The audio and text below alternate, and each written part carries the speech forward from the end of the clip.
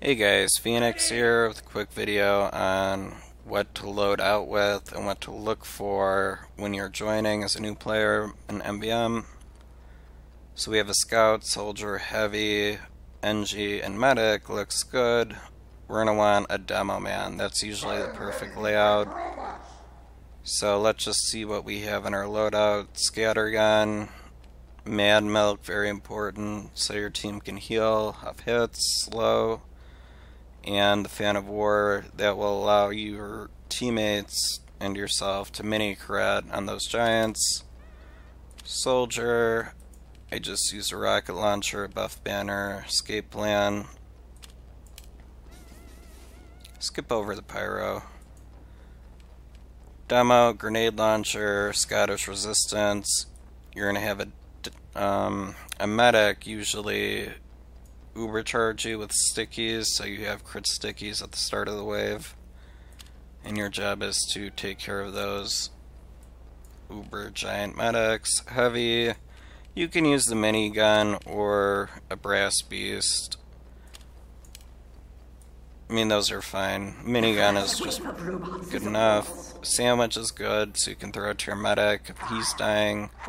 And gloves of running just kind of help you get around faster. You're not going to be melee fighting anything. For the NG, Rescue Ranger, this will help you move your sentry around with the alt fire. I just use the pistol. Some people use the Wrangler.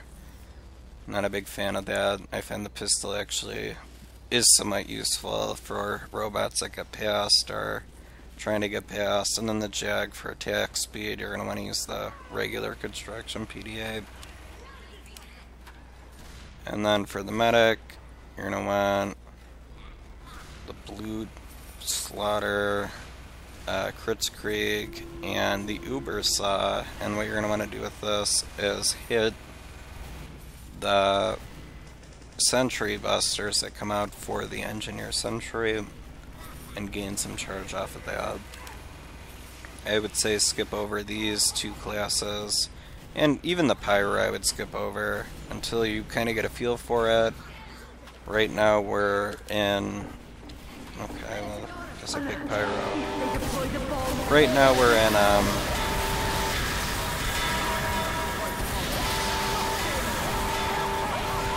practice, so it doesn't really matter. I suggest you guys do this practice boot camp. Let me just show you real quick. Left is where your bar resistance is, and if you press tab you can see we're going to have scouts, so bullet resistance might be good. Here's where you upgrade your damage. This is upgrading your damage for your squirt shot. This is melee weapon, and that is Uber canteens. So hopefully this helped you guys out for new players who are confused and not knowing what to look for. That's the basic layout, and I don't think I really missed anything as far as, I didn't want to get too deep into the upgrades and all that. So thanks for watching, guys. Hope you liked it, and I'm out of here.